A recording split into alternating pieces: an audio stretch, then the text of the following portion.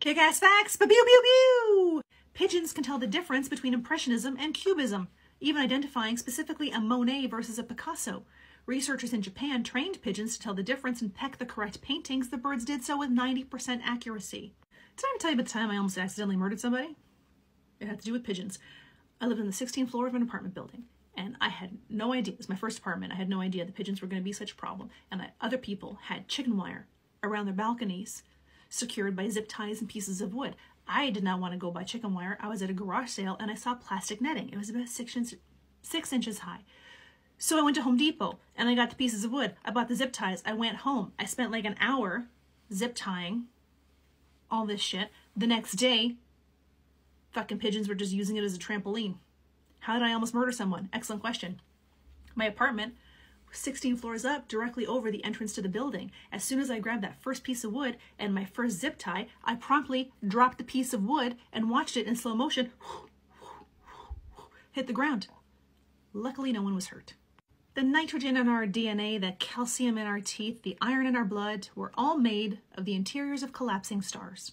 We're all made of stardust. When you die, your body decomposes and the atoms that contained you are recycled into the earth to be used again.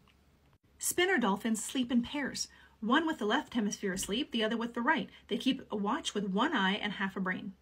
They are known to sleep mate for life. In a very small study, 4 patients were taken off life support. The brains of 2 of the 4 burst to life in the moments before death. The patients displayed a sudden surge in the specific type of brain wave that usually indicates conscious thought.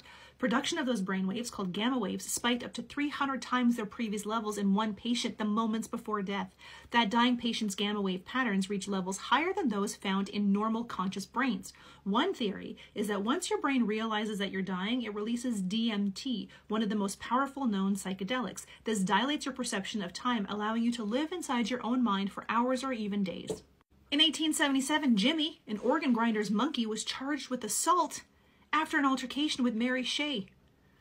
She was the junk shop owner in New York. Miss Shea decided to give Jimmy a piece of candy after he danced a little jig for her. As the monkey began munching on his prize, she playfully attempted to steal it from him. That was a mistake. The monkey, quote, thereupon assumed a decidedly aggressive attitude and, seizing the second finger of the junk woman's right hand, bit it.